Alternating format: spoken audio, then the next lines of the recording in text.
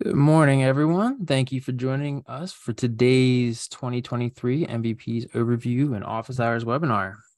During today's webinar, subject matter experts from CMS will address questions related to registration and reporting for the Quality Payment Program's MIPS Value Pathways, or MVPs, the newest reporting option to fulfill MIPS reporting requirements. So this webinar will begin with a brief overview of the 2023 MVP registration process and the resources available to help you with registration. And CMS will then review and provide answers to some of the most commonly asked questions about MVP participation requirements. And then this webinar will conclude with an open Q&A session where CMS subject matter experts will answer MVP-specific questions from the audience. And just as a note, a recording of today's webinar, as well as a copy of the slides, which will include all the hyperlinks you see on screen today, will be available on the QPP webinar library in the coming weeks. So with that said, I will now turn it over to Sophia Shigmar to get us started. Sophia? Thanks, Matt. Good morning, everyone, and welcome to today's webinar. Our focus for today is only going to be on the MIPS Value Pathways. I know we have a lot of policy areas within traditional MIPS that we could cover, but we wanted to really keep the focus of today's webinar on MIPS Value Pathways. We've observed a number of questions that we've received, and we thought it would be of value to have a webinar dedicated to not just presenting material, but mostly spending time answering what the most frequently asked questions that we receive. And so with that, we'll go to the next slide. Okay, so starting with the overview, MIPS Value Pathways are available beginning with the 2023 performance year, and they are the newest way to participate in the program. And MIPS Value Pathways offer clinicians and groups and specialists the opportunity to report on subsets of measures and activities that are clinically relevant to one another. So this really helps to condense down this large measure inventory that we had and really provides them with more meaningful choices. There are other ways to also participate in the program. We still have traditional MIPS around, in which clinicians typically, for quality, as an example, have to report 6 measures. And then we also have the APP. So we do encourage that if you have any further inkling into MIPS Value Pathways, that you take a look at our resource library. We have a number of resources related to MIPS Value Pathways. And I would also just encourage you to look at these guides that we have posted that have a significant level of detail that would probably be helpful to understand the types of MIPS Value Pathways we've previously proposed and finalized. We also have a guide related to the ones that were included in the 2024 proposed rule that was just published recently. And we have a document and resources related to MVP development. We've established a process in which stakeholders can participate in the MVP development and maintenance process. And so there are related resources to provide some guidance on how you can provide feedback throughout those processes or participate in those processes. Next slide, please. Okay, so as we mentioned before, the MIPS eligible clinicians have 3 ways in which they can participate. Traditional MIPS is, what I've previously mentioned. They have a larger inventory of measures and activities available to them. They can select measures and, choose to report on 6 at least for quality. MIPS Value Pathways, we're trying to achieve a more streamlined way to report and participate in the program. So we have about 12 MVPs that were implemented for calendar year 2023. We have a few changes that we proposed through the 2024 rulemaking process that I will refer you to that recording of our calendar year 2024 proposed rule webinar for those details, and we have associated resources related to that. In contrast to traditional MIPS, the reporting requirements are a bit reduced. So rather than, for example, reporting 6 measures, a clinician would only have to report 4. And for improvement activities, it's either 1 high-weighted or 2 medium-weighted activities. There is also the opportunity for enhanced performance feedback in that the clinicians who submit on an MVP are compared to those who submit in the same MVP. So the cohort that you're compared to is a bit more prescriptive. We do encourage the participation of we do encourage clinicians to participate through the MIPS Value Pathways to the extent they're ready to do so. We have indicated in previous rulemaking cycles that we anticipate in a future year, we will sunset traditional MIPS, and we see MIPS Value Pathways being the future of the program. So we highly encourage, while MVPs are voluntary, that clinicians begin to orient themselves and slowly take on MVP reporting to prepare for a future state where MVPs are the only thing available from the MIPS side. In addition to those two options, we also have the APP, and there are reduced reporting requirements associated with the APP. And it's a great option for those that are in a MIPS APM and want to, also have the opportunity to report on fewer things. And there is a side note here that those that are in the Shared Savings Program, ACOs, they must report on the quality measures within the APP. And the APP is also optional for MIPS eligible clinicians who just participate in the MIPS APMs. Next slide, please. With regards to the quality performance category weights, you'll note here across the board the various performance weight assignments. So for quality and traditional MIPS, you'll note that it's at 30%, 40% for small practices, and 55% for APM entities. Within MVPs, it aligns with what it is for traditional MIPS. We have not made any distinctions or differences there, but the APP is a bit different. Its quality is at 50%. And within the measure requirements, you'll note the various contrasts within the reporting requirements from traditional MIPS at 6 measures to MVPs as 4 measures. The APP offers the opportunity to report on 3 measures that are required. And then there's a side note here for the ACOs who can choose the 10 web interface measures instead if they so choose to. Next slide, please. For registration for the MVPs, just please note that the MVP registration window is open. It will close on November 30th at 8 p.m. The registration for those that choose, there are certain instances where we have included the CAPS for MIPS measure within the MVP. And if you are a clinician who is interested in reporting the CAPS measure as it pertains to MVP, please just be mindful of that separate registration deadline. It's a separate registration process, which closes on June 30th. So if you are intending on reporting CAPS for MIPS for the MVP, please make sure you register for that separately and do so by the associated deadline, which is actually already passed. Aside from that, if you are reporting on an MVP that includes this CAPS for MIPS measure, and you don't intend on reporting on it, then that deadline does not pertain to you. As long as you register by the November 30th deadline, you have the opportunity to then choose which measures you want to report on. As a reminder, you can still report traditional MIPS or the APP, even if you register for an MVP.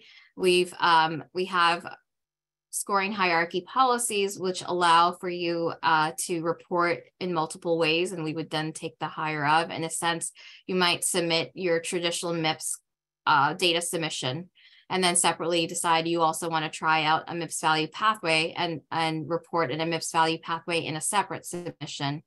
We would not aggregate the 2 submissions to get you a high score, but we would calculate each submission separately to then look at the final score for each of those separate submissions, and then overall take the highest one to count as your final score.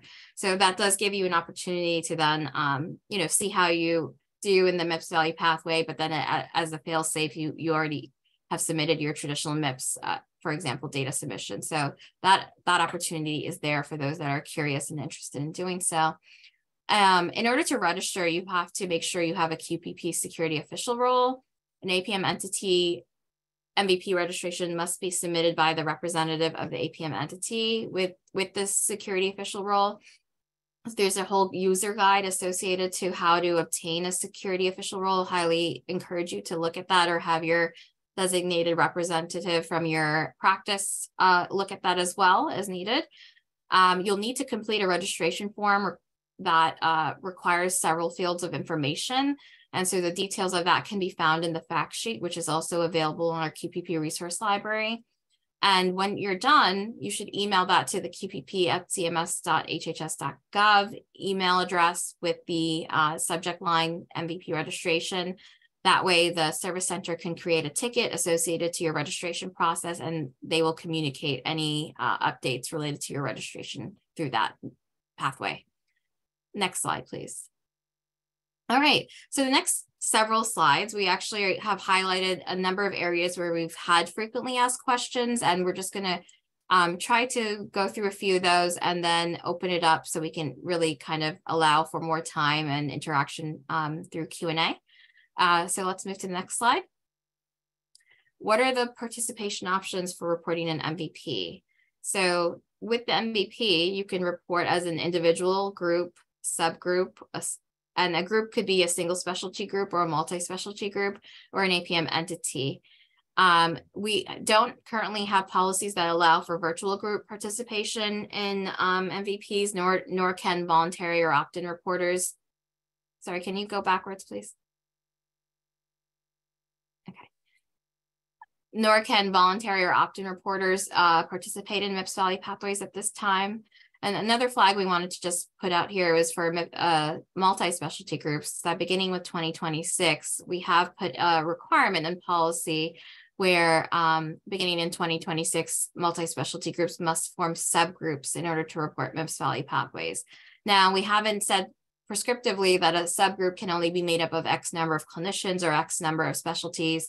We've left the subgroup criteria a bit broad intentionally at this time, because we know medicine is not black or white, and there are multiple ways to practice, multiple ways in which clinician practices are formed and multi-specialty practices are formed, and we don't want to take away from that team-based care model. So we've intentionally kept the subgroup criteria broad to see how subgroups can form and allow for that to occur. So we just want to be clear on that. We understand that there is a level of burden associated with subgroup formation that increases the number of MVPs you might have to report as a multi-specialty group, but really want to flag the value of having more granular data that is tied back to the clinicians, where the specialists feel like they can make more meaningful improvements in the care they thought they provide, and that the data is meaningful to them. And on the other side of that, that the data is also meaningful to the patients as well, and in making a more informed decision about who's involved in the care they receive. Next slide, please. Okay, can an individual report different or the same MVPs at different levels? You can hit enter one more time to get the answer on. So yes, a provider can report as an individual, group, or a subgroup if they're all at the same practice. They would have to have separate registration. So the clinician, I'm sorry, can we go back? We're not done with that question. The clinician would have to register as an individual and then separately as a subgroup, and then register with their TIN. Individual provider could not register by themselves 3 different times. They would have to register with their associated participation option. Next slide, please.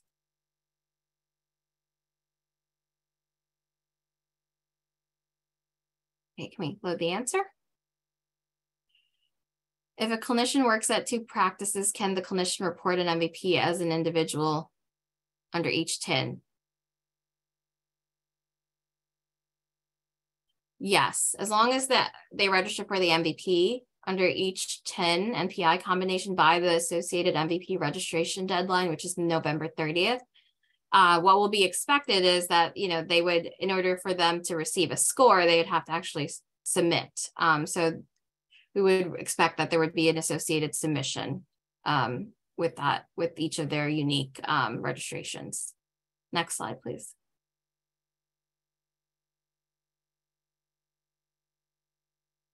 If we decide to roll some of our eligible clinicians to report an MVP, do our other eligible clinicians still have to report? Yes. So if you might have a group of clinicians where there might be an MVP that's available, but not necessarily attributable to all those clinicians. So we would expect in that sense, those clinicians who the MVP is attributable to would report the MVP through the MVP registration process, register for it, and report the MVP. The other clinicians in the group would continue to participate, but would report traditional MIPS or the APP as if it's applicable to them. Next slide. If a TIN's made up of two clinician types, how would MVP reporting work? Would the entire TIN have to report, or would they have to form a subgroup? So there's not one answer. There are several options that could occur here. So either that the TIN at the group level registers and reports for the advancing care for heart disease MVP as a group, or it could be that the cardiologist, registers a subgroup, and then they report on the associated cardiology related MVP. And then separately, the urologists continue to report traditional MIPS as individuals, or the cardiologists register and report as a subgroup, and the TIN reports the traditional MIPS as a group. So the TIN in its entirety, including those cardiologists, would report traditional MIPS. And what would happen in that scenario is that the TIN would achieve a final score, and then the cardiologists who report on the MVP as a subgroup would have basically two scores. They would have the subgroup level score for the MVP, and then they would have their traditional MIPS score.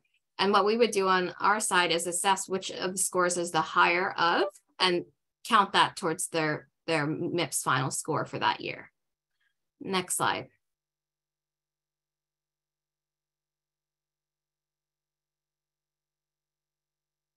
If there is a physician group practice with only one TIN, but the practice consists of 4 specialties, can the practice report their providers as a group for one MVP, via one MVP? So yes, currently finalized, a multi-specialty practice can report an MVP as a group for 2023, 2020, 2024, and 2025. Beginning in 2026, I do want to flag that we will require these multi-specialty groups to form subgroups. So the large cohort of a practice should then be able to break down in a meaningful way to the practice into subgroups and report on the associated and most clinically relevant MVPs that are available. Next slide, please. If a practice registers to report as an MVP as a group, then can they later decide to report the MVP as individuals? They can make those changes only by the deadline. So the limitation there is it has to be done by November 30th, those changes to the way in which they will report the MVP. The practice's security official would need to complete and submit one registration form per individual clinician that intends to report the MVP at the individual level. So if the practice does not update their MVP registration and doesn't want to report the MVP at the group level, they could also just report traditional MIPS at the individual or group level and choose not to submit anything for the MVP submission. So the point here being that you could register to report MVPs and not register and not actually submit anything. You would not get penalized for that if you change your mind and then decide to report traditional MIPS instead. Next slide. Can we select an MVP for the orthopedic specialty if the orthopedic providers are a part of different practices? No. In this instance, there are 4 ways you can report the MVP at the individual level, where one clinician's data is collected at one TIN, at the group level, subgroup level, or the APM level, but there's no way in which we could pick and choose and select specifically providers that are part of different practices and kind of aggregate their submission. That is not an option under in MIPS generally anyways. Next slide.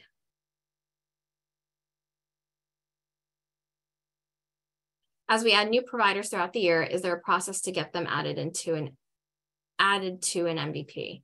If you're registered to report as an MVP group, report an MVP as a subgroup, and you want to add providers, you would need to do so by the deadline of November 30th. For 2023, the registration process is handled through the email, as we've talked about earlier. So you would just need to follow up on your service center ticket to get those changes made by the November 30th deadline. For providers that join your practice after September 30th, 2022, they won't be able to report an MVP at the individual level for 2023 because their eligibility at the practice would be based on the second segment of MIPS determination, and that looks at claims submitted for October 1st, 2022 through September 30th, 2023. And that unfortunately won't be available until December of 2023. And that would be after the registration period closes. So that would be the timeline cutoff in which you could not update your registration because of that, of the timing difference there. Next slide.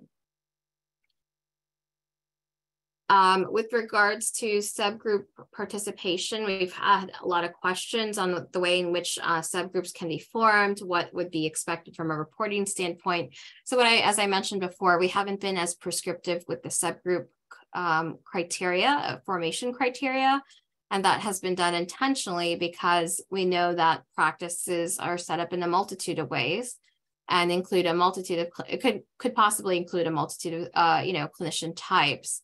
So in these examples, they're just for illustrative purposes only, and just to provide you an example of how MVPs could be reported, because there are a multitude of ways. In this instance, in example 1, you can register and report as a group. Say, in this example, we have anesthesiologists, CRNAs, and orthopedic surgeons in one group, and they are reporting an MVP.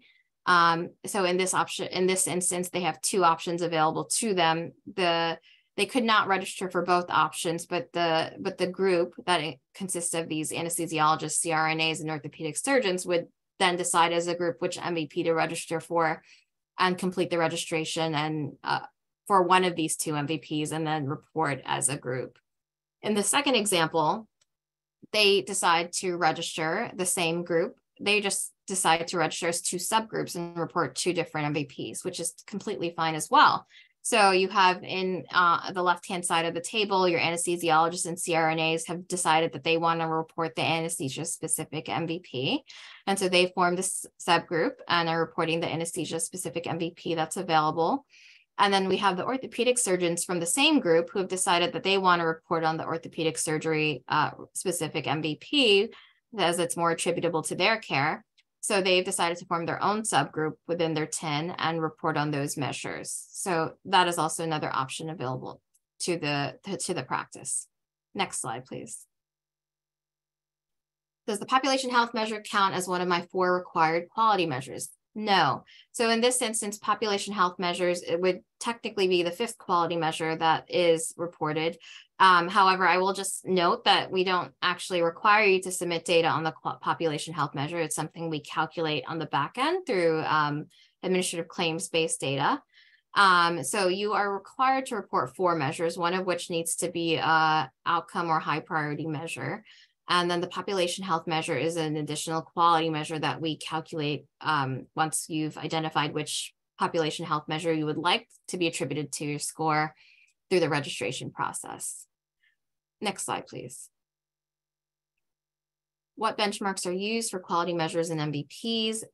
We use the same benchmarks that currently exist for each of the individual MIPS quality measures and QCDR measures in traditional MIPS. We are not creating new benchmarks or carving out MVP submissions separate from traditional MIPS submissions when it comes to data for benchmarking purposes. Next slide, please. Will the measure has no benchmark topped out and 7-point cap indicators on the benchmarking file apply for MVPs as well? Yes. So from a quality scoring standpoint, many of those policies, if not all those policies, apply to both MIPS Value Pathways and traditional MIPS. Next slide. Can we select measures for multiple MVPs to meet reporting requirements? No, if you register for one, you can only register for one MVP. So you will be able to have the option to select from a list of measures within the MVP and choose 4, but you cannot select outside of that to then have that attributed to your MIPS Value Pathway submission. You have to select from the MIPS Value Pathway itself. We will not be doing any kind of or making any kind of assumptions of what else should be contributed to your MIPS Value Pathway score, and we would not aggregate submissions in that sense. You could should look at the MVP, select which 4 measures you intend to report, and and then report those through whatever collection types that are available through the MIPS value pathway. Next slide. We are small practice reporting Part B claims measures, and our selected MVP doesn't include 4 quality measures with this collection type. Do we need to report via another collection type as well to meet the quality reporting requirements? And the answer to that is no. We do know that our small practices are the only clinician types that are allowed to report the Medicare Part B claims measures. We've limited that availability to our small practices. So these small practices would meet their quality reporting requirements as long as they report all of the Part B claims measures within the MVP. So that might be fewer than 4, and that's okay by us. As long as you report all the Part B claims measures within the MVP, within this example here, you'll see that the small practice would like to report the rheumatology MVP that we have. And by reporting measures 110, 130, and 134 by Medicare Part B claims, they would have satisfied the quality reporting requirements, because those are the only measures that are available through the Medicare Part B collection type. Next slide, please. The only outcome measure available in the emergency medicine MVP is owned by a QCDR, and we're not a member of their QCDR. Are we able to report a high priority measure instead, or do we have to become a member of the QCDR? No, you don't have to report the outcome measure. If it's not available to you, you can report a high priority measure instead. You are not required to become a member of a QCDR or work with the QCDR to report a MIPS value pathway. All our MIPS value pathways have been developed in a way that they can be reported without a QCDR. The only exception is you cannot report on the QCDR measures within the MVP without the QCDR. So you would have to work with the QCDR if you're interested in those QCDR measures. But if you're not, and you're looking to report the other measures within the MVP, you do not need to work with the QCDR. It's to your discretion as the clinician. Next slide, please. I'm considering the Promoting Wellness MVP for my medical group in 2023. In looking at the quality measures, we've submitted measures based on eCQMs in the past years. I see that the measure requirements is 4 quality measures, and one of which needs to be an outcome or high priority measure. The only high priority measure is CAPS, which is a survey, and there is a person-centered primary care pro-PM measure, which is a high priority measure. Can we submit data 2 different ways, 3 measures as eCQMs, 1 as a MIPS CQM? Yes, you can. Within the MVP, as I mentioned before, you'll note that several of our quality measures have various collection times. Some are available as a CQM, some are available as a QCDR measure, some are available as a eCQM, Part B claims. You can pick and choose which collection types are the most appropriate for your submission, and you can submit using a combination of collection types to meet the quality reporting requirements. Next slide, please. If we're reporting MIPS as a group, do the quality measures we report have to apply to every provider? For example, we are primarily an oncology practice and we want to report the Advancing Cancer Care MVP. We are adding a rheumatologist to our group, so not all of the MVP quality measures are applicable to that position. Do we have to select different measures for that position? The answer is no. The group's quality measures reporting would cover the rheumatologist, even though the rheumatologist doesn't contribute to the quality score. The rheumatologist can still participate through the improvement activities and contribute to the promoting interoperability and cost measure performance. However, the intent is that the data that is submitted is ideally attributed to all the clinicians in the group. And so to the extent that is possible, and, for example, if the rheumatologist is interested in reporting on the rheumatology MVP, we would highly encourage that. That means that they get more, granular, more meaningful data that is directly attributable to their practice from the quality perspective, rather than them just submitting on the other performance categories. Next slide. Can I still report measures 110 and 111? So these measures were ones that we finalized a partial removal for. And what that means is they're no longer available from traditional MIPS.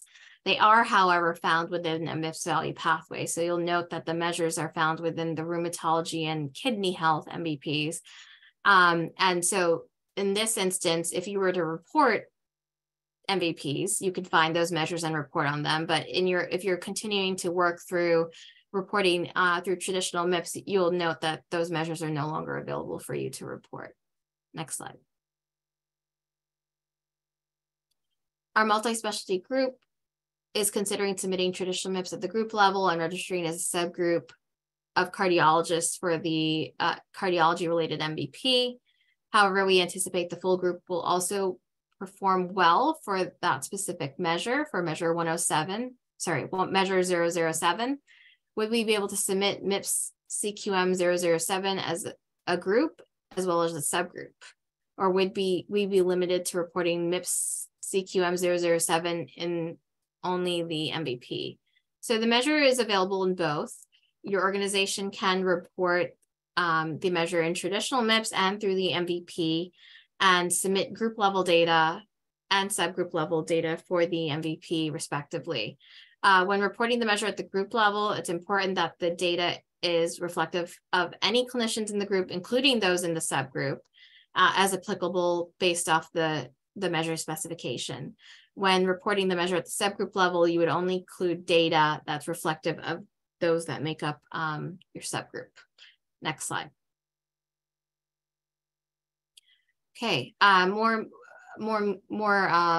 MVP specific examples. So in this one, we have a subset of providers that are looking to report on the lower extremity joint repair MVP as a subgroup. And the remainder of the providers will be reporting traditional MIPS. And there's a specific measure that they are looking to get more guidance on in that the BMI measure requires screening once a performance period. How will the denominator work if the patient sees a provider under the subgroup of providers and they're already eligible for BMI under the provider in the 10 who is not in the subgroup? And so here we have more measure specific guidance on how that would work. The measure should be followed for each group and clinician to determine denominator eligible patients and numerator compliance.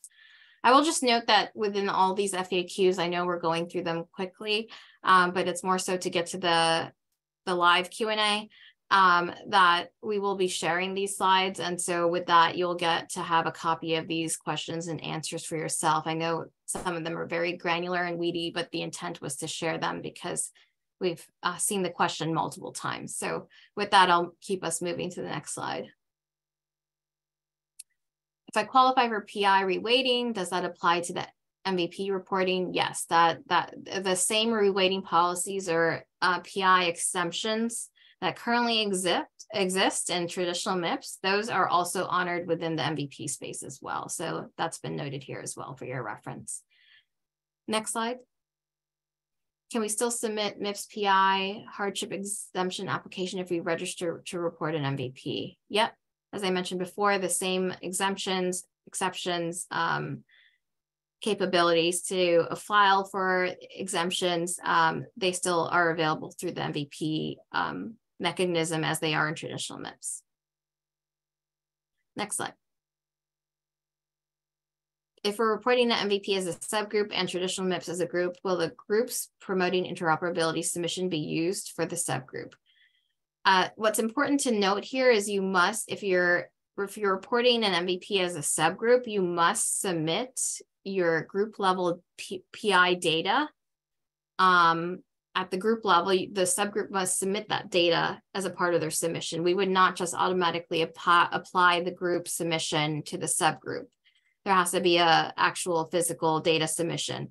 The data should be still reflective of the group level in your subgroup submission, but we will not take on the assumption or automatically apply your group level score. We need to actually see the data submission from the subgroup. So I just want to make sure that part is clear, because if we don't receive data on PI from the subgroup, then the subgroup is going to receive 0 points for that performance category. So please make sure that that part is, you're tracking to that part. Thank you. Next slide. We registered some of our clinicians to report an MVP as a subgroup, and our group qualifies for PI reweighting. Does the subgroup need to report PI data? No. So if you're a part of a group and your group is qualified for the reweighting, then it automatically trickles down to your subgroup and you don't need to report that data. Next slide. The improvement activity requirement for MVP is a participant must submit one of the following options: 1 high weighted activity, 2 medium weighted, or the IAPCMH activity. If a participant registers to report an MVP, but by the time a submission window closes has submitted only 1 medium weighted improvement activity, the participant has not met the submission requirement for the MVP. Is this correct? Yes. So if you've only attested to 1 medium weighted activity, then you'll earn 20 out of the 40 points, meaning you've only done half the requirements. The expectation is if you submit medium weighted activities that you do 2 in order to get the full 40 points. Next slide. For group MVP reporting, does 50% of the group have to perform the activity like in traditional MIPS? And the answer is yes, that same threshold applies to group and subgroup reporting as well. Next slide. Do small practices or rural and HPSA practices get 2 times the points for IAs like in traditional MIPS? No. So when reporting the MVP, everyone gets 20 points for medium weighted activities and 40 points for high weighted activities. If we can't be scored on the cost measures in the MVP, will cost be reweighted? Yes, that's correct. So if you can't be scored on the cost measures, then your cost gets reweighted to quality. And cost gets assigned the weight 0. How are subgroups evaluated on the cost measures? So as currently finalized, subgroups will be evaluated on the cost measures at the affiliated group level.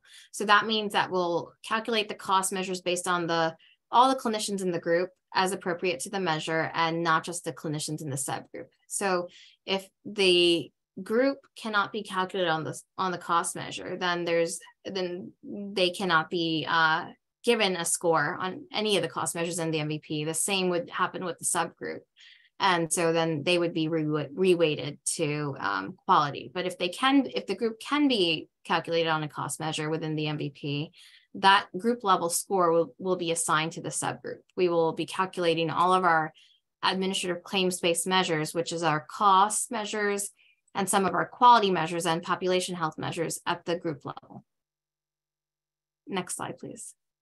What final score do I need to avoid a negative payment adjustment? So this is the same across traditional MIPS, MIPS Value Pathways, and the APP reporting. The current threshold is at 75 points. So in order to achieve a neutral, you must achieve a 75-point final score. Next slide.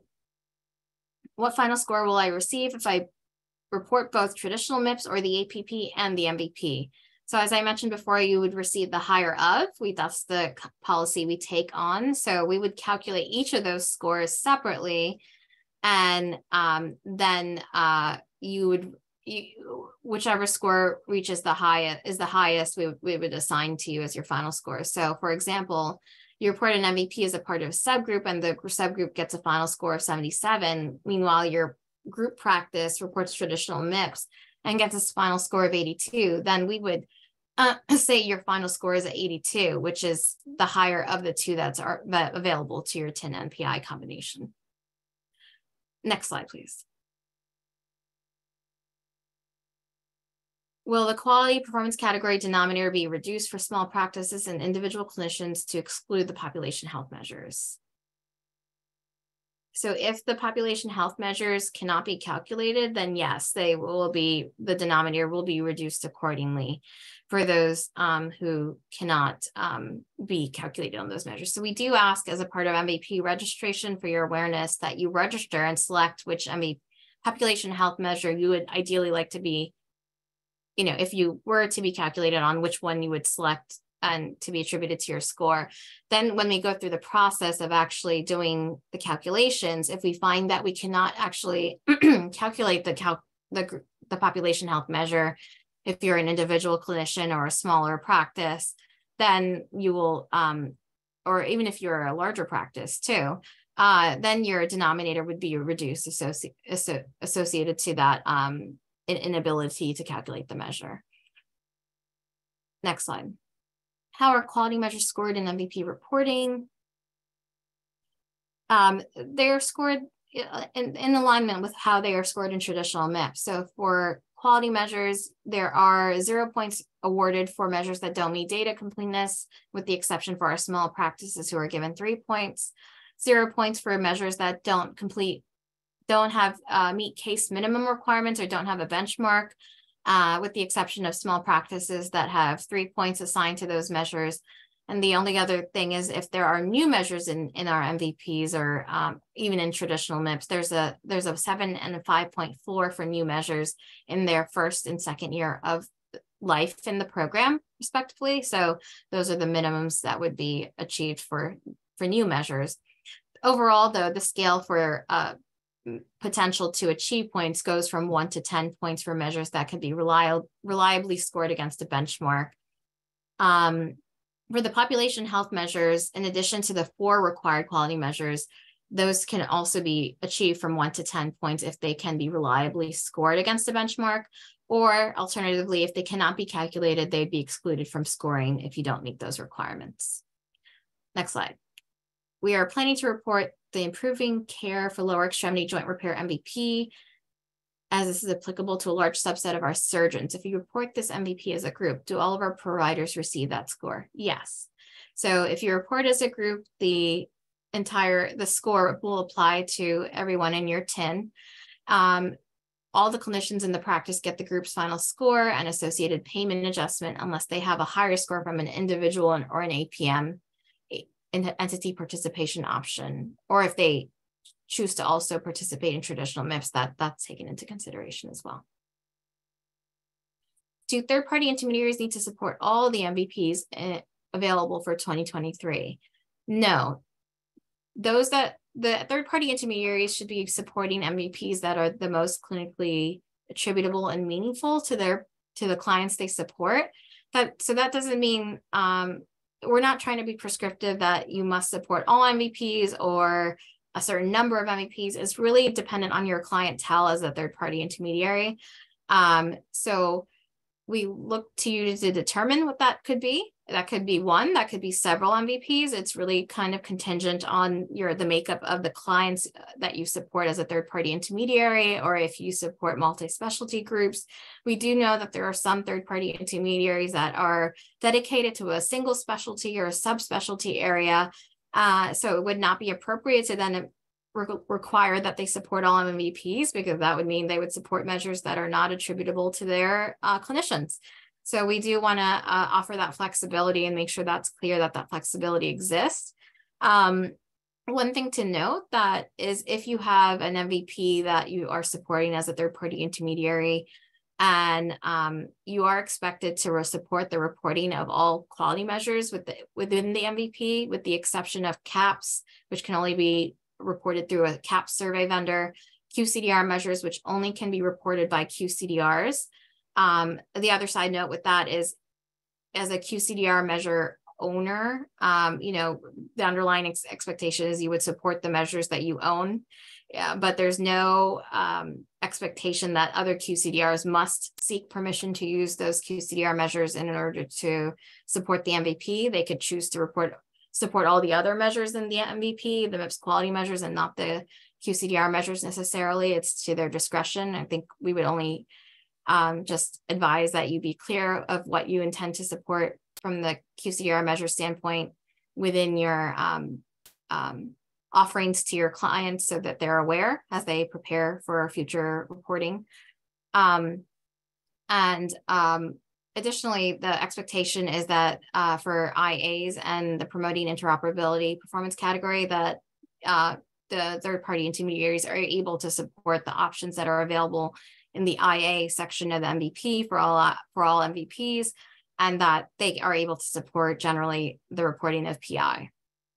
The other last thing to mention is our additional expectation for those third-party intermediaries that support MVPs is that they should also be able to support the reporting of subgroups. So if subgroups are choosing to form and report through a third-party intermediary, the third-party intermediary who supports MVP should be able to support MVP subgroup reporting as well. Next slide, please. is data submission for MVPs different from third-party intermediaries? Generally, it's going to be the same. The only thing that's different is that you not only have to register for MVP reporting, but there will be an MVP ID required for MVP reporting and a subgroup identifier. So for those subgroups that register, once your registration has been approved, you'll be given a unique identifier to distinguish your submission from your TIN submission. And that's important so that we could associate the submission at the subgroup level to the appropriate clinicians within the TIN. And with that, there's also going to be MVPs IDs that are assigned to each MVP that we've implemented. And it's important that the MVP identifier is included as well when you submit your data, so we can clearly tie your submission to a MIPS value pathway. Next slide, please. Can we submit our quality data from multiple sources or data sets, such as QRDA and JSON? Yes, similar to traditional MIPS, you can submit your quality data from multiple data sources or sets to meet your reporting requirements. But just make sure that you, as I mentioned before, include the appropriate identifiers as necessary. So your MVP identifiers, if you're a subgroup, your subgroup identifiers are also important as well. Next slide. Will we use the same JSON format and structure when submitting an MVP as in traditional MIPS? Yes, the format and structures are the same. As I mentioned before, the identifiers are what is different. So you have to just make sure you include your MVP identifier and subgroup identifier as necessary. Next slide. How do I distinguish an MVP submission from traditional MIPS or the APP? And we went over the identifier already, so we'll move to the next one. If the MVP ID is appended to a claim, does the clinician still have to register for the MVP? Yes. MVP registration is required regardless of how you submit. You need to register in order to be able to submit. It's important that you note that once that deadline closes on November 30th, you will no longer be able to register for MVP submission. So it's important that even if you're considering it, that you at least get your registration in by the deadline, so you have your options available to you and you have some time to then decide if you choose to submit MVPs or then choose to go back to traditional MIPS and submit that instead. At least you have your options open up to you. But if you wait till after the November 30th deadline and try to register for an MVP, you won't be able to. Next slide. Okay, and I'll turn it back over to the Ketchum team so we can start our live Q&A. Yeah, thanks, Fia. So before we do start the Q&A, we're just going to talk about the best place to get help. So next slide, please. All right, so for practice or facility-specific questions, please do contact the QPP Service Center, which is available Monday through Friday from 8 a.m. to 8 p.m. Eastern, and can be contacted by email at qpp@cms.hhs.gov, by phone at 1-866-288-8292, or by opening a QPP Service Center ticket. And then finally, people who are deaf or hard of hearing can dial 711 to be connected to a TRS communications assistant. Next slide, please. Okay, so we are now going to start the Q&A portion of the webinar. Before I do, though, I do just want to remind everyone that a recording of today's webinar, as well as a copy of the slides, which will include all the hyperlinks you saw on screen today, will be available on the QPP webinar library within the coming weeks. Okay, so on to the Q&A. If you do have a question, you can ask it through either the Q&A box, as many of you have already been doing, or through the webinar audio. And to ask a question through the webinar audio, please raise your hand and we will unmute your line so that you can speak. You may also need to unmute yourself as well, but we'll prompt you to do that if it seems like you're double muted. And then finally, we do want to emphasize that questions asked today should specifically focus on MVPs. Okay, so we are going to actually start by turning our attention over to the audio. And Melissa Prey, we have just unmuted your line. Feel free to ask your question whenever you're ready. Melissa, you may need to unmute yourself.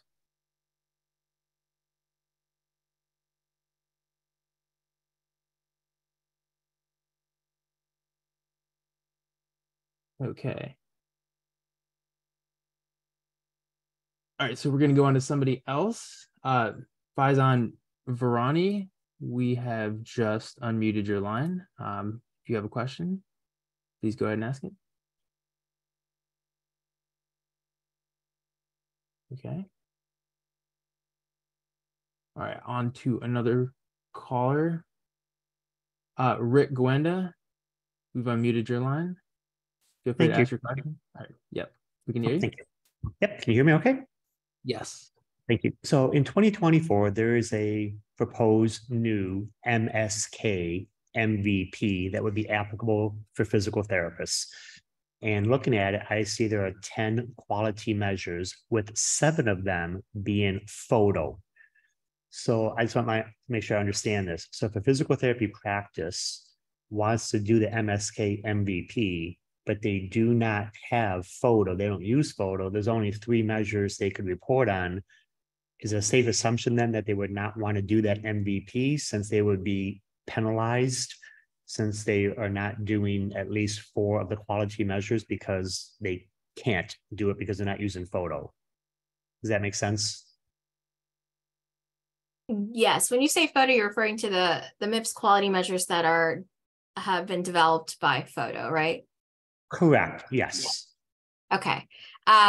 So ideally, so the way MIPS quality reporting would work for MVPs is, yes, for any unreported measure, that would result in a 0 out of 10 for the unreported measure.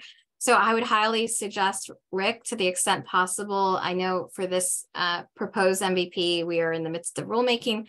Please submit comments, if you could, in the formal comment process. That would help us internally with our, in figuring out how to observe those scenarios, and if there are changes that need to be made. Having your public comments submitted formally would help us kind of talk through that a bit further internally and what can be done. Thank you. We'll do so. Thank you. Thank you so much. Appreciate it. Okay, we're going to go take a look at the Q&A box to see if anyone has submitted a question. Just as a reminder, please do be sure to submit your questions and we will answer them. Okay, so not seeing any questions at the moment, so we are actually going to go back to the audio.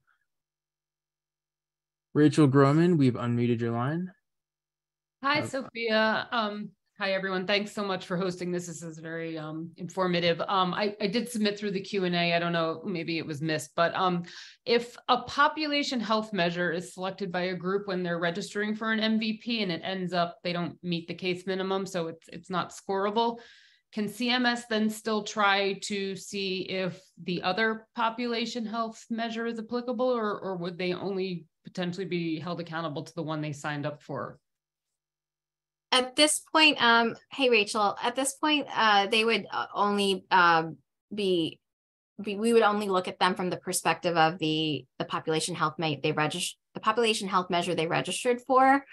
And if it could not be calculated, then that would just result in the denominator reduction.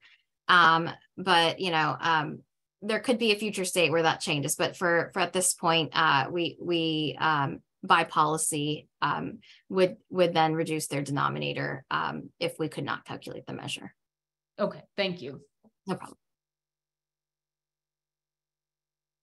Okay, so we're going to take a look at the Q&A box. We have a question that reads, can a practice submit more than 4 MVP measures to meet the threshold?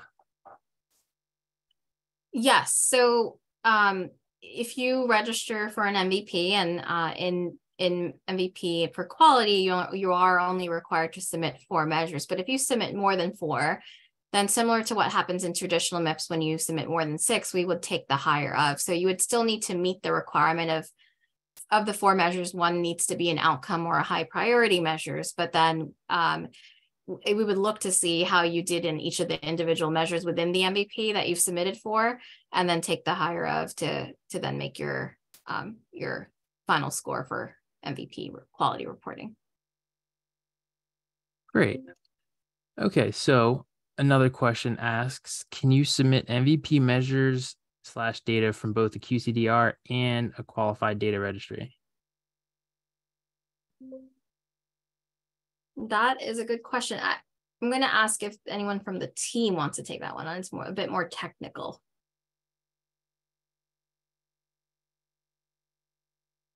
Stephen, I see you're on. Do you mind fielding this one?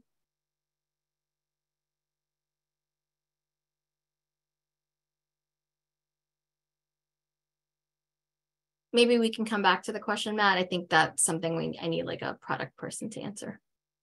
Sure. Okay, so the next question we have is, when will we know when the proposed 2024 MVPs will be approved?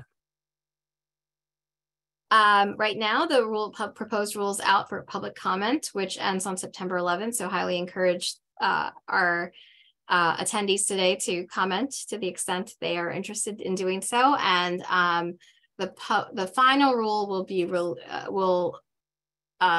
in the fall, sometime in the fall. I don't have an exact date to share with you, unfortunately, but once we receive the public comments, which the public comment period ending September 11th, we will go through our typical processes, and in the fall, later this fall, we'll release the final rule, which will then give you our final determinations for each of our policy areas, and in this case, whether or not we finalize certain MVPs or MVP updates. Great. Okay, we'll do one more from the Q&A box, and then we'll go back over to the audio. This question asks, do MVP quality measures use the same benchmarks as traditional MIPS measures? Yes, they do.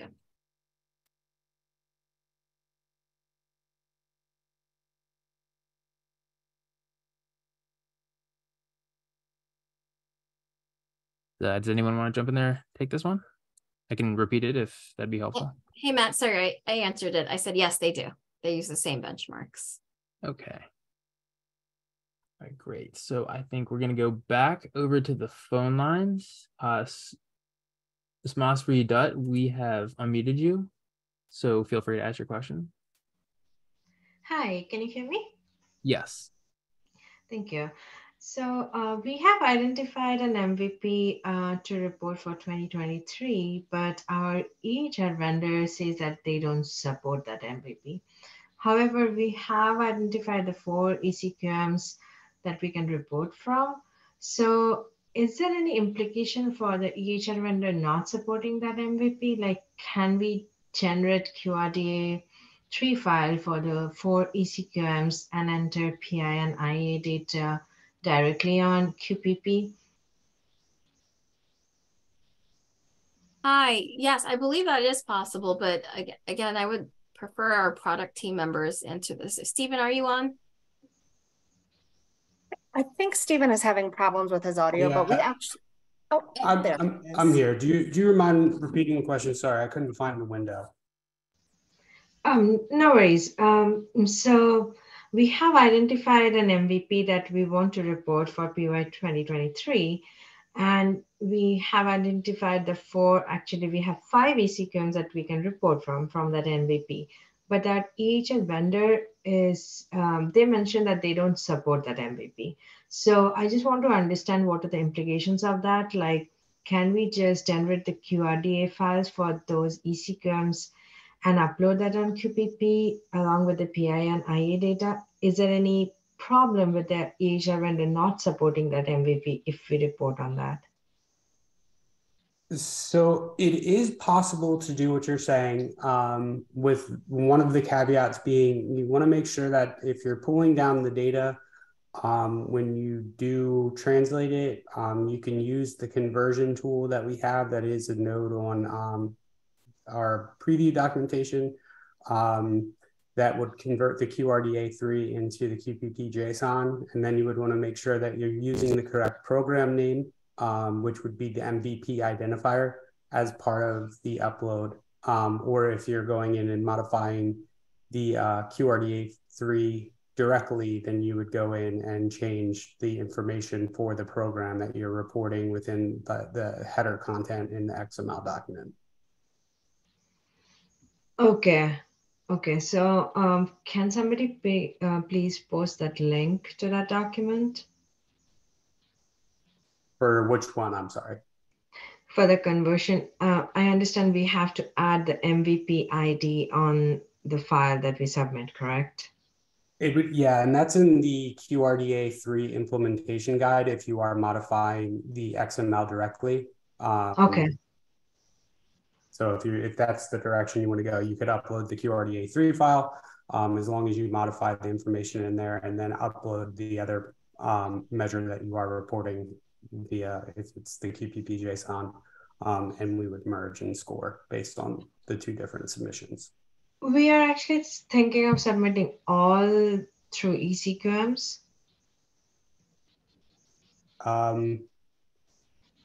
You would need to combine them all into a single file if you are doing that, because if you upload both of them from the same source, what will happen is it will overwrite whatever one you have uploaded first. So just make sure that you're cautious on how you're uploading your data in order to get it in there correctly. Got it. Thank you. Okay. Kieran Korth, we've just unmuted your line. So whenever you're ready, please go ahead and ask your question. Okay, so my question is going to lean a little bit on Rick Kawanda's previous question about a proposed MVP on rehabilitated support for musculoskeletal care. But my question goes back to your slide on if you are only going to report the claims measures within the quality category of that MVP. Does EMMA apply? Within the perspective, hi Karen, Sophia.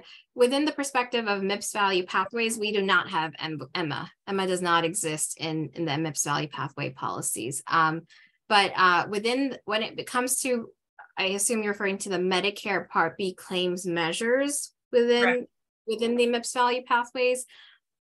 Those are only available to our small practices, and the only rule essentially is that as a small practice, you only have to report all the Medicare Part B claims measures, which may be 4 or fewer than 4 within the MIPS Value Pathway. We won't have EMMA available to then do any kind of validation. So if there are, for example, 3 Medicare Part B claims measures and the practice only reports 2 of them, then for the unreported measure, they would achieve a 0 out of 10. Okay, but as long as they report all of the claims measures that are available in there, they'll get scored according to the number of claims measures that are available for them. Correct. Yes. Thank you. Yes. Thank you. Okay, I think we're going to go back to the Q&A box. We do have a question that asks, knowing all MVPs have a mix of ECQM and abstracted quality measures, will this change by 2026? Otherwise, there is an additional cost since our organization uses ECQMs and does not contract with a registry.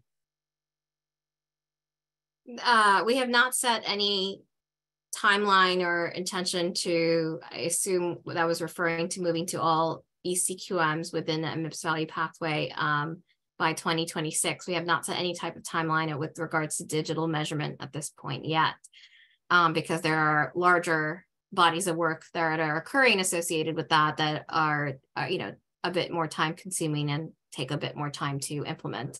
But from the perspective of the available collection types within the MIPS Value Pathway, there is no underlying assumption that you must work with a third-party intermediary. You could if you would like to, but we would like to leave the choice up to the clinicians and their practices. The MVPs have been developed in a way that they can be reported without a third-party intermediary. So even those CQM measures, they can be reported. There are file formats and means. I think we have a lot of more technical resources available in our QPP resource library that kind of walk you through how that type of data for CQM measures can be submitted directly from the practice. So you don't necessarily have to work with the third-party intermediary. Certainly there are definitely pros to doing so, in that, you know, they have, they provide you with a bit more support and feedback and things like that. But we do know that there's costs associated with using a third-party intermediary, and did not want to require clinicians to have to work through them in order to report a MIPS value pathway. So just wanted to be clear that those measures that exist within the MVP, outside of your ECQMs that need to be reported through an EHR, and your QCDR measures that must be reported through a QCDR, and the CAPS measure, all other measures can be reported without a third-party intermediary. Great. Okay, we have another question that asks, is there an advantage to reporting as two subgroups with two MVPs instead of one group and one MVP? I think the advantage, or the benefit of it, is that you get more granular data when you form more meaningful subgroups that are kind of a bit more granular, and having them select and register for MVPs that are more meaningful to their day-to-day practice.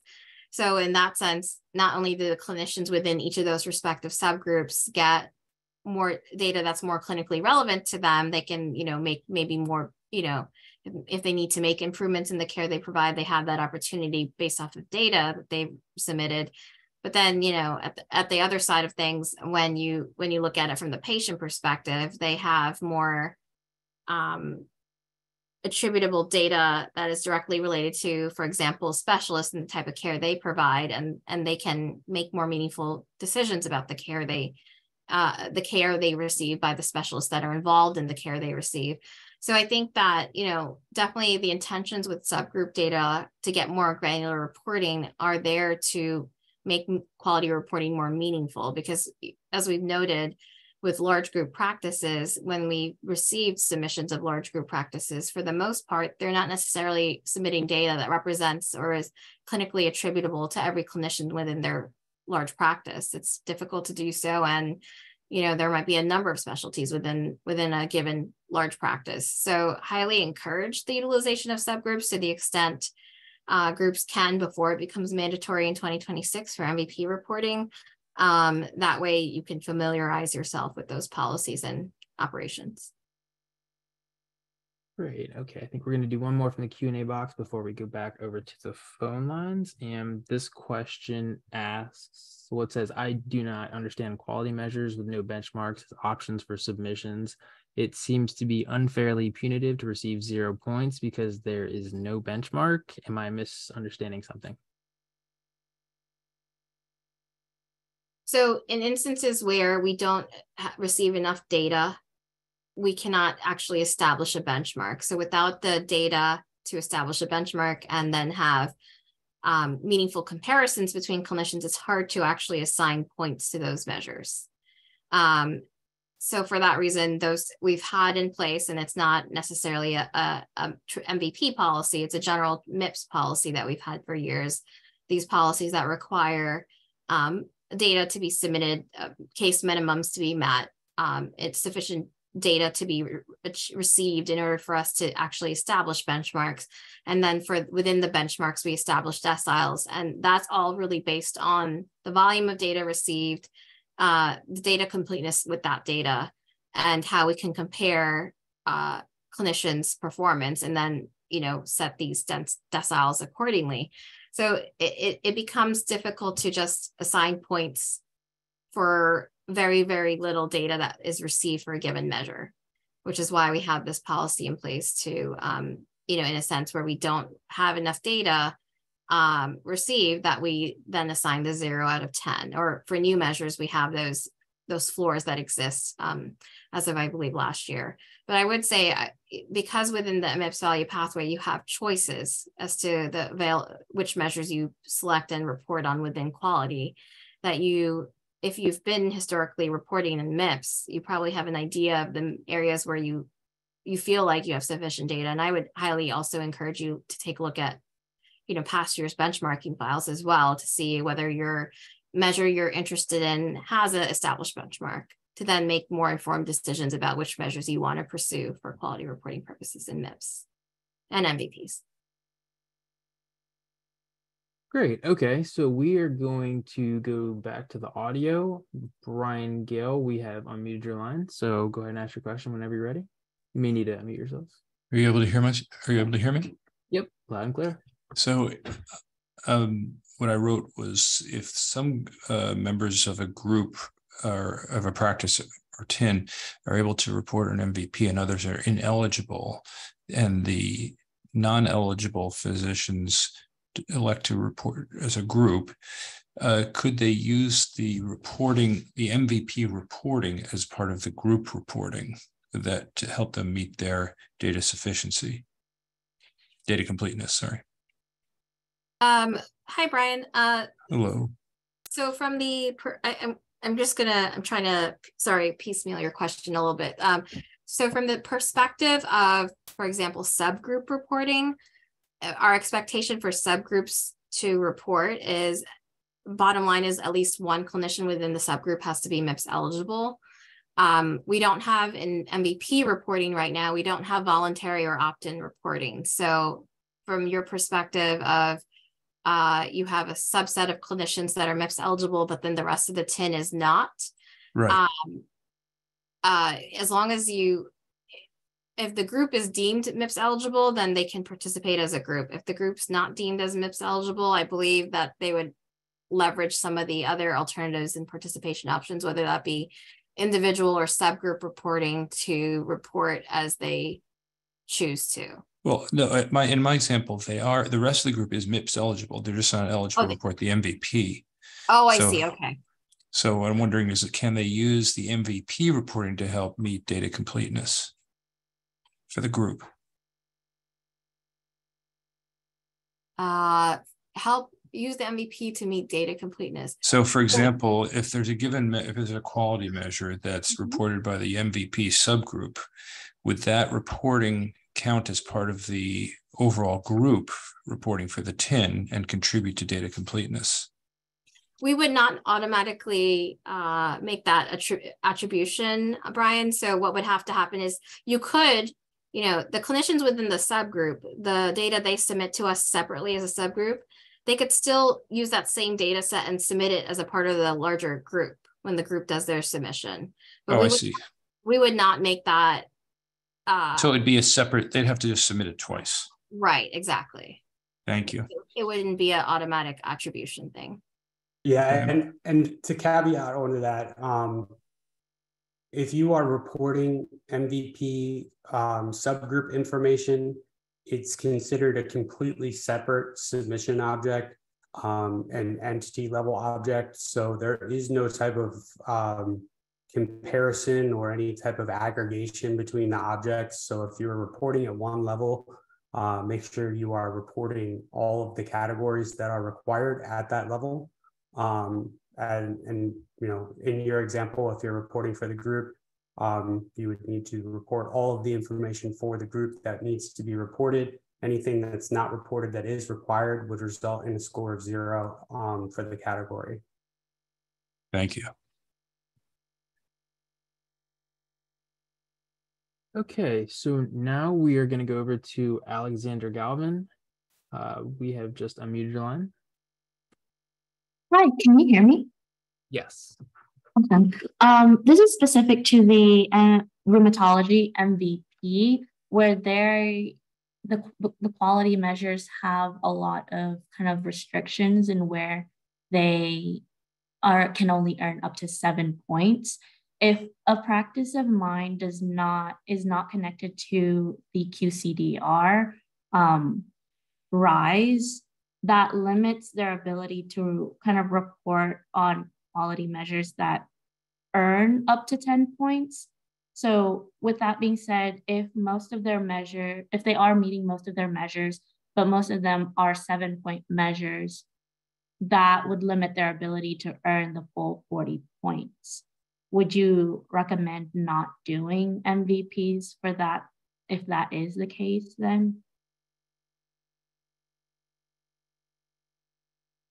In that sense, hi Alexander. In that sense, I would strongly suggest to the extent you could submit any comments on the rheumatology MVP as it pertains to the concerns that you've mentioned here. I think that would be very helpful. I would flag that, to your point of if there are concerns related to the availability of additional MIPS quality measures with the 10-point capability, you could also submit on the MVP and then submit traditional MIPS separately. And that would allow, again, within traditional MIPS, as you're aware, there's a larger inventory of measures that are available for your use, and the clinicians can select the measures accordingly that may not have necessarily the 7-point cap, or at least have more opportunities to include measures with the 10-point floor. And certainly both submissions, your MVP submission and then your traditional MIPS submission, would be calculated. We would take the higher of the two. So then in that sense, the clinicians have that opportunity to possibly achieve a higher score based off of how they do on each of those submissions. Right. Awesome. Okay. Thank you. Thank you. Okay, I think we're going to go back to the Q&A box. We do have a question that asks, do the QRDA 3 files have to have the MVP ID mentioned on them? Yes. If you are reporting to an MVP or reporting to a subgroup, you want to make sure that your QRDA 3 file is structured correctly. If it does not contain MVP ID, or if it does not contain the subgroup structured correctly in terms of the header reporting, either the file will fail validation, or if you're reporting as a group, it will not be going towards the MVP. So you want to make sure you're following the implementation guide related to the format and structure of both of those components when you are reporting to QPP. Great, thanks. Okay, so our next question asks, if an MVP has been developed and finalized, but quality measures that are more robust and applicable are developed in the future, could those be used in place of the current quality measures, or would a new MVP need to be developed? We have an MVP maintenance process that we've established in rulemaking in the past.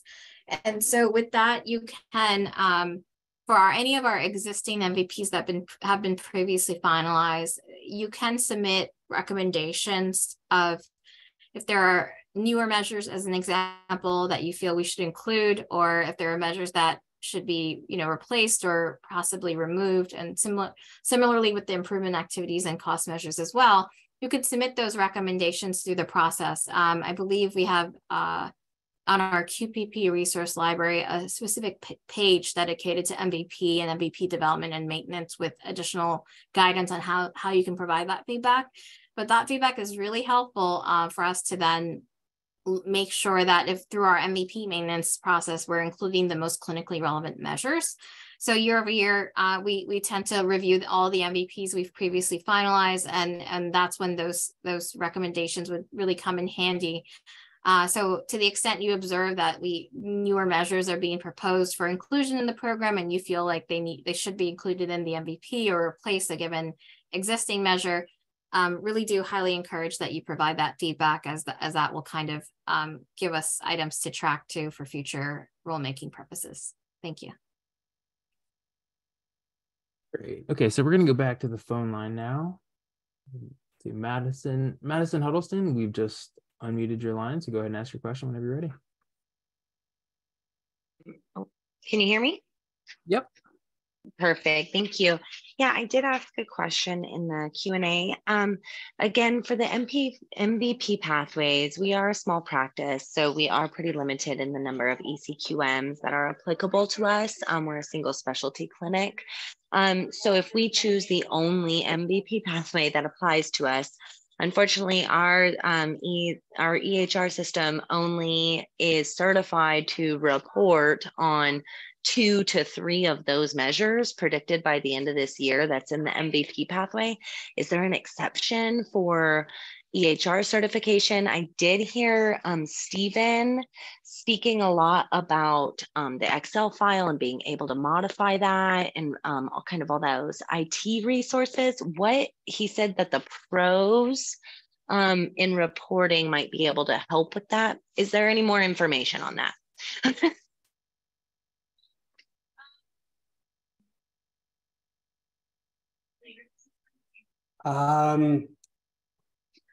So because our EHR just is not, we can't collect data for certain measures. So we won't be able to meet and we'll get zeros on all those quality measures. Is there any exception for MVP for small practice or anything like that? So I can't answer from the technical standpoint, Madison, but from the policy standpoint, the other collection type that's available, if you are, your practice is so interested in, utilizing the Medicare Part B claims measures, if there are any in the MVP that you've identified as clinically relevant, because if there are fewer than 4, then that's all you're required to report. So for example, if only 2 of those measures are specified as a Medicare Part B claims measures, you would submit that, that would require some level of intervention from your practice in terms of submitting something to us physically, but the reporting requirements is possibly fewer because you are a small practice. Okay. So I would take a look at the collection types and see, how many measures are available through the Part B claims measures, and if those measures are clinically pertinent to your practice and the feasibility of gathering that data. But I'm not sure if there are, from the technical side, additional resources, Stephen, you want to flag. Yeah, that's what I was going to say, Sophia. I agree.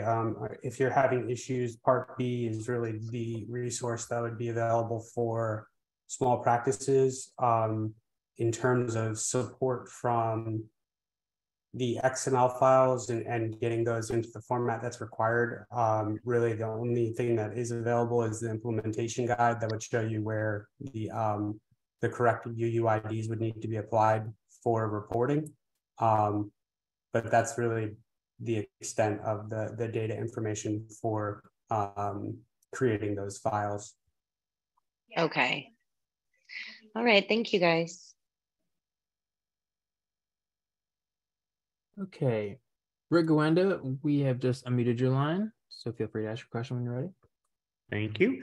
If a practice participates in MVP in 2024, and both the PI and the cost category are reweighted, will it still be for small practices 50% quality and 50% improvement activity? And then for non-small practices, 85 quality, 15 improvement activity, just like it is for traditional MIPS?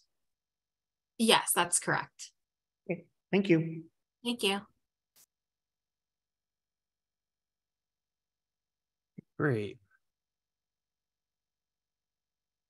So we're going to give it a few minutes. I don't see anyone else with their hand raised or any other questions that have popped up in the Q&A box. Just as a reminder, a question that popped up that Sophia had mentioned that I wasn't able to get off of mute for. I don't know if we want to go back and revisit that one, like potentially provide an answer. I think that was, I think, Matt, it was the question related to whether we were able to aggregate a submission, Stephen, that was from a QCDR and a qualified registry for a single MVP. Yes, as long as the entities are different, then it would result in the ability to aggregate information into a single submission method. Again, just making sure that you're not uploading files where you are the same user or the same organization, because in that instance, it will result in overwriting the initial file. But as long as the organizations are different, that should not be an issue. And they would have to make sure they assign the appropriate identifiers, right? Yep. Yeah, making sure that you're reporting the information at the correct level, as well as assigning the correct entity or the correct program name for the MVP that you are reporting. Great. Okay, so we do have a few more that popped up. One asks, hi, can you clarify, is Part B claim submission an option for the MVP program?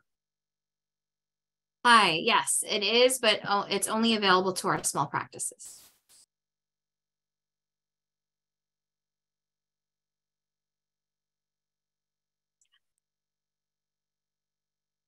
I can reread that question if you'd like.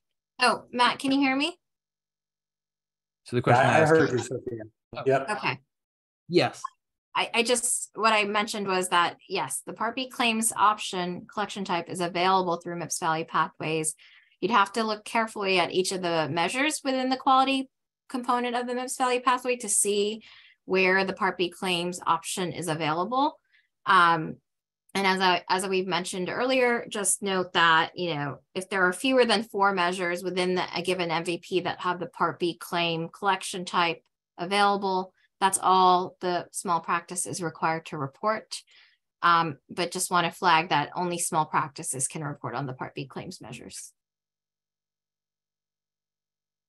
And also make sure that you are including the program or the MVP ID on your claims during the year, so that way we can identify that you are reporting to the MVP program. Is the secondary item associated with what Sophia was saying. Thanks. Okay. So another one asks, can a group or individual provider report all 3 performance categories for an MVP through different entities? For example, can an individual or group report quality through QCDR and promoting interoperability and improvement activities through their EHR and vice versa? Are there any restrictions here? This would go back to essentially the same way that QPP works right now, just making sure that you are reporting all of the information with the correct MVP ID, as well as the correct level for which you are reporting. We will not be combining any type of submission methods between, subgroup to group. There won't be any type of, if you try to report to the subgroup and you don't have the correct MVP ID, the submission would be rejected. But if you are reporting, let's say you go in, you report IA manually, and you have your EHR that uploads your PI file, and then your QR that reports your quality information, as long as it's all reported correctly, following the guidelines to the correct program, it will result in a score for the entity that you are reporting for. Great, thanks. Okay, so we do have another one. This one asks, if MVP ECQMs are aggregated as QRDA3 and CQMs as JSON, will the 2 files overwrite each other when uploading to the QPP portal? It would be contingent, again, on who is reporting, as well as what submission method you're using. If you are reporting one as electronic health record and the other one is utilizing the CQMs, since those are different collection types, they would not override each other. If you are reporting all as one collection method, then you would want to make sure that you put it into one file for upload to ensure that there is no type of overriding or unintentional overriding of submission data. Thank you. Okay, so this one, next question asks, we are a radiology specialty and currently there isn't an MVP for radiology. Could we potentially report on another MVP instead? You would have to find an MVP that is clinically relevant and appropriate for your practice. So if there is one available, certainly, you're welcome to report it. But until, if there isn't one available, you are also welcome to continuously report traditional MIPS or the APP as that's applicable to. Great, thanks. This next question asks, MVP is optional until when? We have not set a date for when. I assume you're referring to the potential future state where we've flagged in the past that we will likely sunset traditional MIPS. We have not indicated when that will be. Just know that when we get to a point where we're ready to identify a year, that will be done through notice and comment rulemaking. We will propose the sunset of traditional MIPS, and then certainly do that through the rulemaking process with the intention of getting to a point where once we sunset traditional MIPS, whatever year that might be, that MVP reporting would eventually become mandatory because traditional MIPS no longer exists. Great. Okay, so this next one asks, can we report all 4 ECQMs through the same QRDA3 XML file with adding MVP ID in the header? Yep. Again, it would go back to very similar to the way that you are reporting data to MIPS. A single file with the measures that are required, as long as the file is formatted correctly and you are registered, that will work and be stored and scored as expected. Great. Okay, so we do have another one. This one asks, can a participant in an ACO also report on MVPs?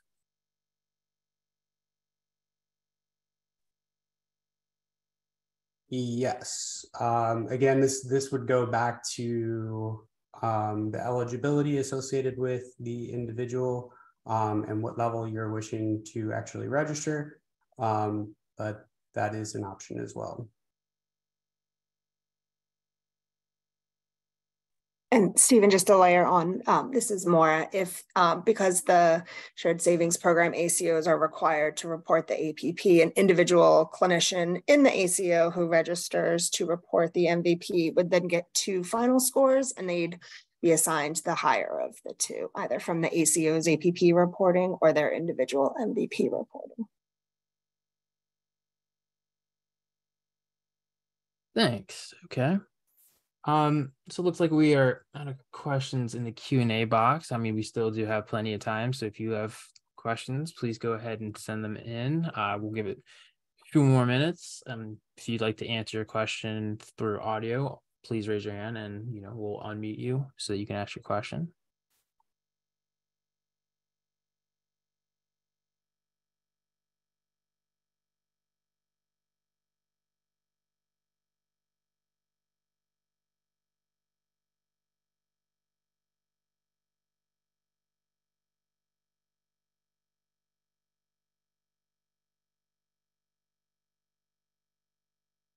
Stephen, do you mind mentioning where our attendees could find information related to the file formats for the QRDA or the JSON within our QPP resource library? I think there are some questions on if there is interest in submitting CQM measures without using a third-party intermediary. How do they get more information on that? Yes, absolutely. So the data related to the CQM format would be on the resource library. If you go to developer tools, in there is the documentation associated with the API. So there will be information that will be available there that will show how the submission should be structured, as well as what the program name is and where it should be located within the submission. And then I see that Lindsay did post the location for the ECQI QRDA3 implementation guide. But there will be some more tutorial type information for reporting to the CQMs on the API documentation within QPP, which I'll post that link in the chat as well. Great. Okay, so we do have a few questions that popped up. One asks, what is an example of a third-party intermediary? So the third-party intermediaries include our qualified clinical data registries, or what we refer to as QCDRs, our qualified registries, our health IT vendors. Those include our EHR platforms, that we receive data from. And then also we have what's called a CAPS, which is a patient-centered survey measure. And so we have a CAPS survey vendor, and they are also considered a third-party intermediary that submits data on behalf of clinicians.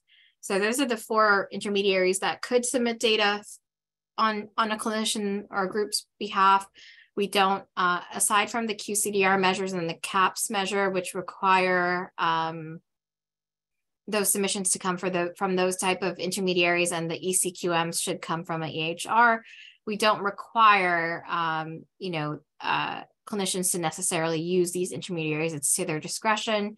Certainly, if your group intends to submit on the CAP survey, you have to go through a survey vendor, CAP survey vendor, and likewise, a QCDR measure has to be reported through a QCDR. But there is some discretion and flexibility, since the clinicians get to choose which measures they want to report, to then also possibly report without using a third-party intermediary as well. Great. Okay, so we have another question that asks, well, my EHR provides ECQM measures. Can I collect and submit ECQMs through QRDA3 and also submit registry measures through a qualified registry? Yep, that is an option. Again, just making sure that when you are reporting that the file is structured correctly and contains the correct identifier to be applied to your MVP reporting.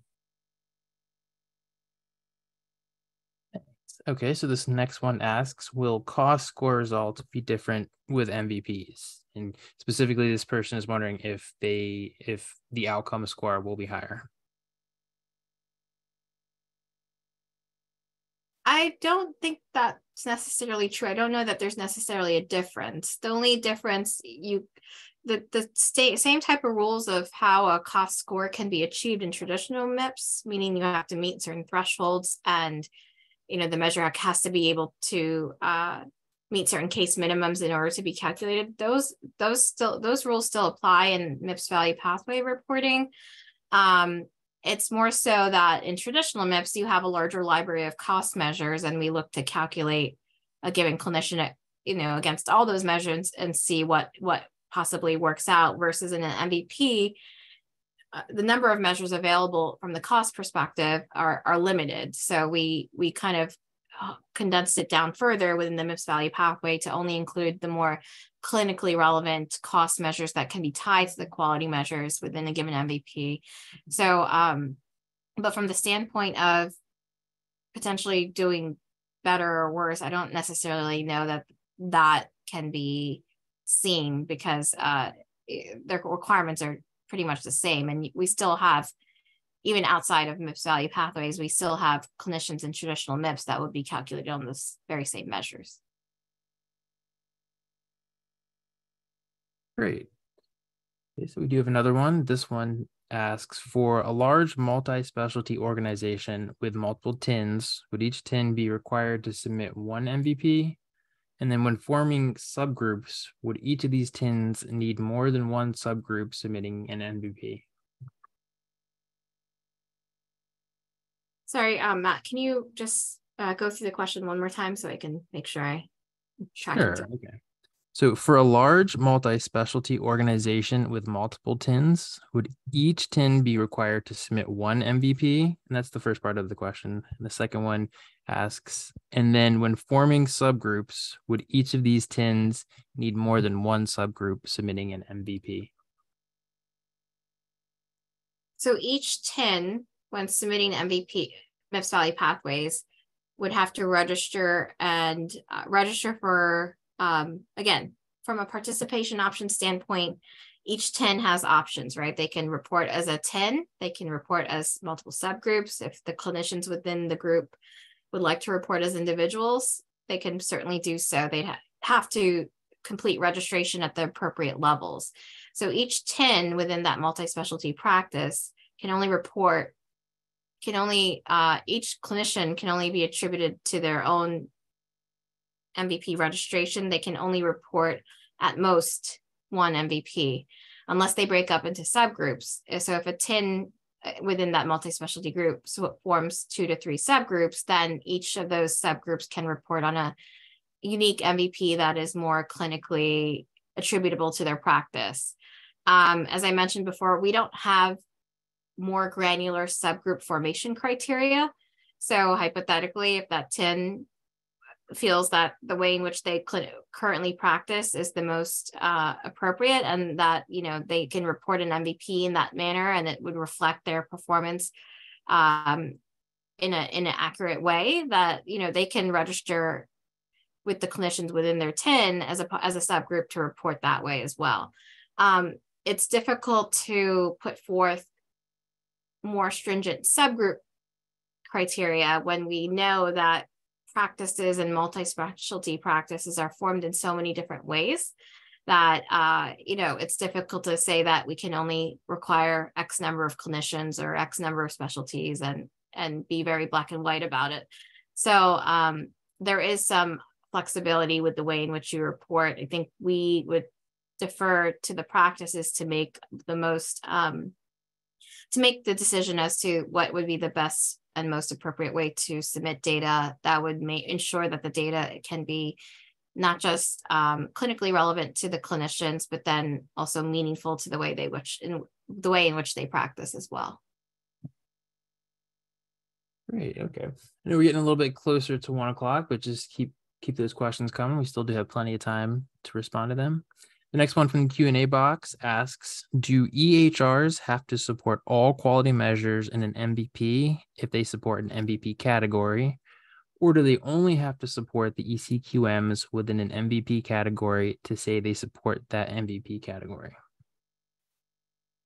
Generally, if a third-party intermediary says they support an MVP, the expectation, as I mentioned before, is they support the 3 performance categories that require data submission, and they must basically have all the measures available for clinicians to choose from, with the exception of the QCDR measures and the CAPS measure.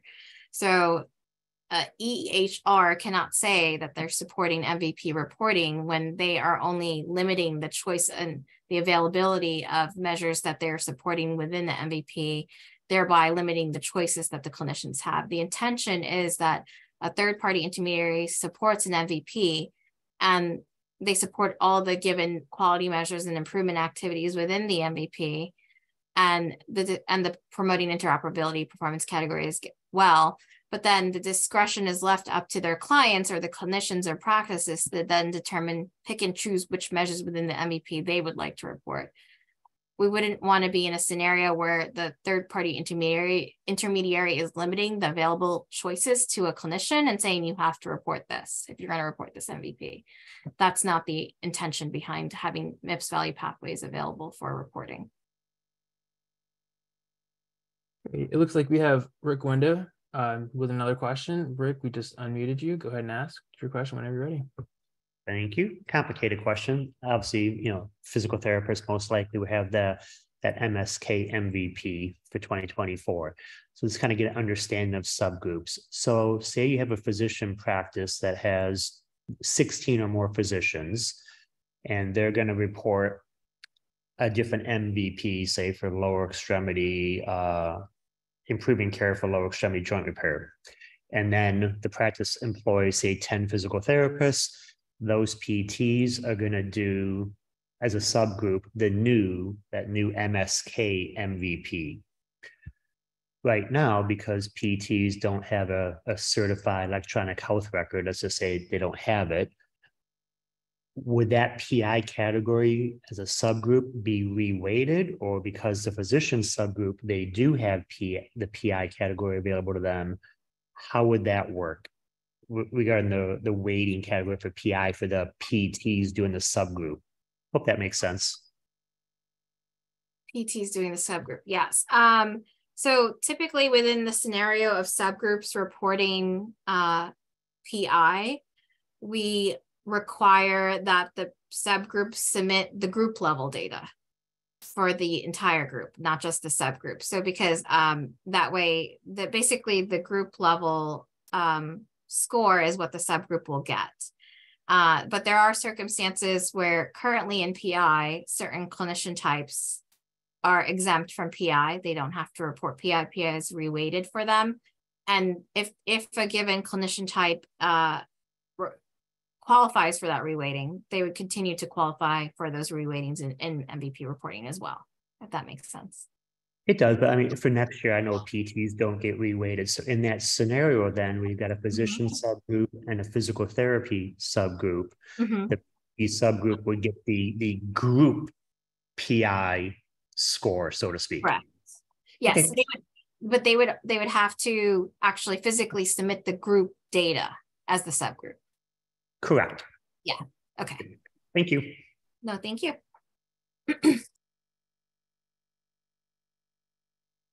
Okay, we're going to go back to the Q&A box. The first question I have for you is, it asks, can MIPS CQMs be reported without utilizing a registry?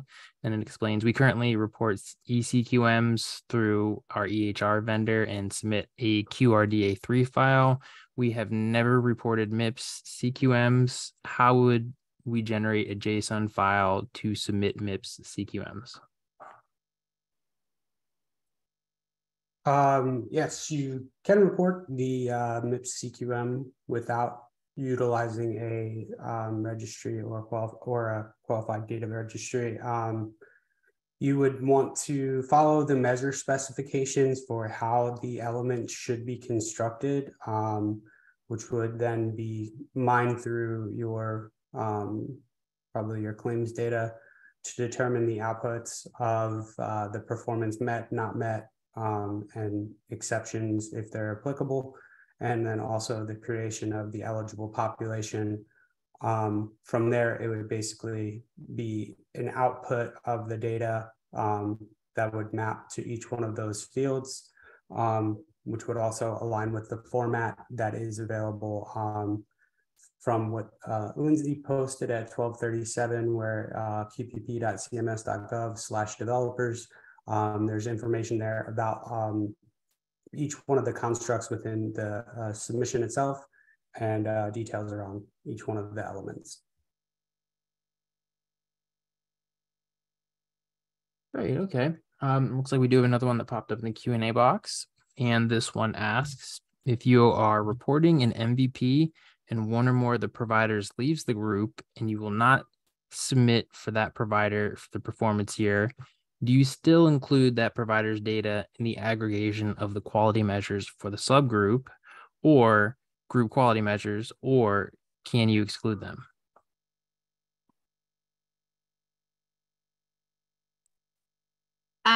Ideally, if you're aware of this change and it occurs before registration closes, you would make that amendment within your registration to remove that clinician so that your subgroup makeup is more accurate and reflects the current state of your group. But if you get to a point where you register as a subgroup and then someone leaves and then they're no longer a part of that group, then I would say you shouldn't be submitting data for them as a subgroup, because then they're no longer truly a part of that subgroup, or I assume that TIN anymore. It wouldn't make sense to continuously include their data for the sake of submission.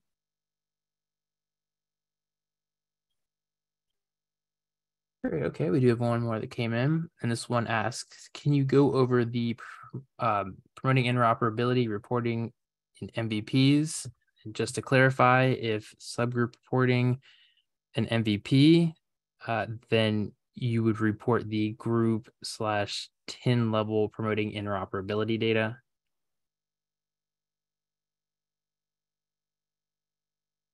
So the requirements for promoting interoperability for MIPS Value Pathway reporting are exactly the same as in traditional MIPS. The only caveat that we flagged is if you register as a subgroup, you can't submit PI data at the subgroup level. You must include the data for your entire TIN and submit that at the subgroup level to then give you your PI scores. Does that cover the question, Matt? Yes, that looks like it does. Okay, so we do have about 8 minutes left. If you still have any questions, please do send them in through either the Q&A box or raise your hand and we will answer your question live. And I would just, I'm taking a look at some of the questions, and some of them are asking with regards to the MVP registration process, if there's going to be any more webinars or resources related to that. I believe we have some resources available on our QPP resource library. We have a page specifically dedicated to the MIPS Value Pathways, and I think we can share that link. But I would highly encourage you to take a look at those resources. I think there are some guidance materials to help you walk through the registration process and how to complete that, and send the necessary information to our QPP Service Center desk. And if you have any questions related to that, you can always submit a follow-up question to our QPP Service Center, and they'll be there to help out. Yeah, and just to add to the chat box, we did just drop in a link for a YouTube video that is a demonstration video for registration, so it should add some additional, instruction and context there. Looks like we did get another question that came into the Q&A box. This one asks, if the cost measure in the MVP is not applicable to the clinician type, how is it scored? If the cost measure is not applicable and it cannot be calculated, then we actually reweight. So if none of the cost measures in the MIPS value pathway can be calculated for whatever reason, we will reweight from cost to quality. And then the weight of quality will be higher, and costs, you would not be assigned a cost score. Quality would weigh more. We would look at your quality results and calculate and assign a score accordingly.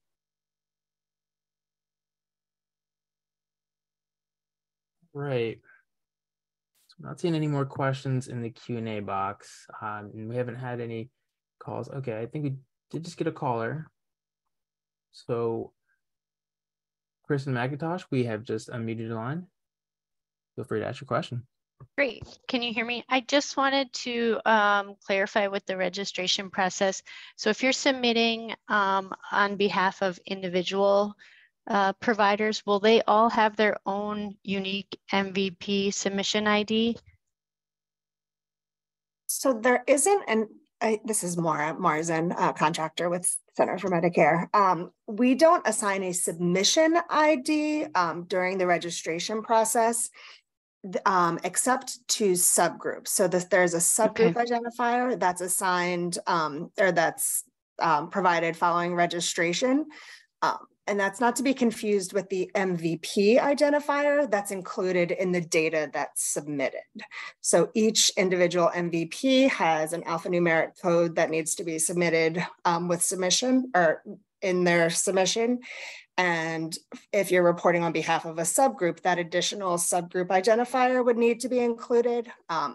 But for group reporting, it's the TIN that identifies the group. And for individuals, it's the TIN and NPI. So there's no additional identifiers needed for those reporting. So what identifies an MVP submission versus the traditional MIPS submission? Yes, and that's the MVP identifier. If you look on the QPP website on the Explore MVPs page, we list out each of the MVPs, and underneath each of the names is an actual MVP ID. Oh, so I see. Okay. Yes, and so that's the information that's included in the submission to distinguish it from a traditional MIPS submission. Okay, so it would be that MVP ID 001 or what have you. Exactly. Okay. Thank you so much.